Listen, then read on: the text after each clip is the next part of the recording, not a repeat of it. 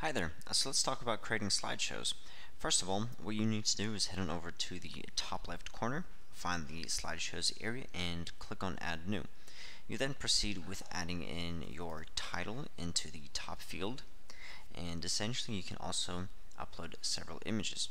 So you click on Add Slide and click on Add Image, and then from your computer, if you want to upload multiple images, simply select 3, 4, 5 images, whatever that may be, and just drag and drop them into the following upload area.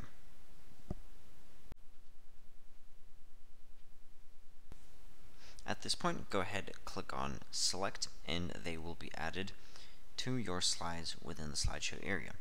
Okay, so right now we have added in our images and we can go ahead and publish our slideshow. So there are a few other settings that we can go and talk about later on in our next video. However, this is just a quick intro as to how to create a slideshow and how to upload images.